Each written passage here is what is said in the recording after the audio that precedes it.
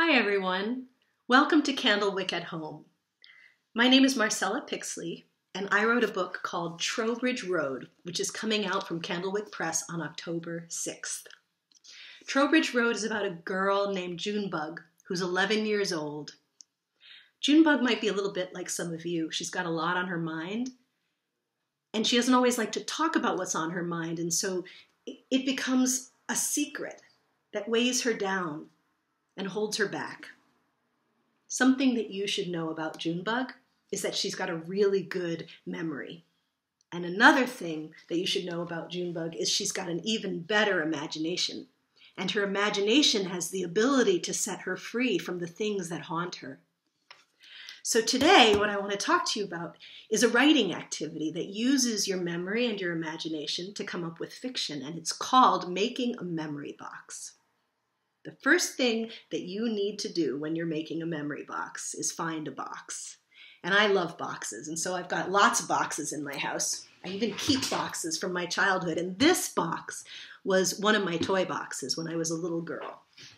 If you've got a wooden box, you can use that, but it doesn't have to be anything special. You can just use a cardboard box or a tissue box. You can decorate it or not. It's up to you. And what you're going to do is you're going to walk around your house and look for stuff. And you're going to look for things that either make you remember something or that make you imagine something. And if you find something that does one of those things, you're going to put it in your box and you're going to keep it. And when you're done, you start taking the things out and looking at them and seeing what they make you remember and also seeing what they make you imagine.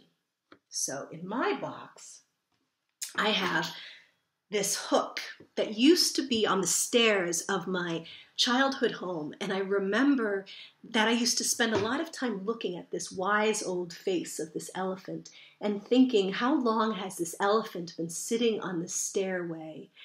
And what must he have seen in this old, old house? And another thing that I found is this horseshoe. And I found this horseshoe during a time in my life where I really felt like I needed some luck. I was down on my luck, and I heard that horseshoes make you lucky. And I used to imagine that the magic was coming down from the sides of this horseshoe, and I could catch it in my hand, and I could catch the magic. Maybe you're going to find something that makes you excited to write a story. And the story could be something that comes from your imagination, or it can be a story that comes from your memory. Try it sometime when you're home and you want something to do. See what comes. Start with the object, the horseshoe, the girl who was down on her luck and needed to find something to make herself feel lucky with the magic coming down, and start writing.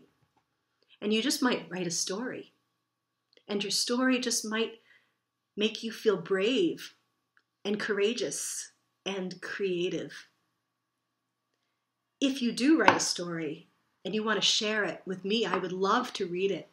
You can send it to me, care of Candlewick Press. So here's how you do it. That'll help to see it, right?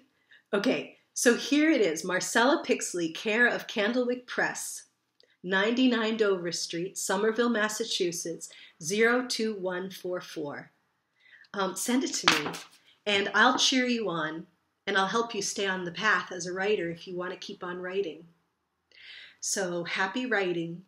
I hope that the stories you write make you feel creative and courageous.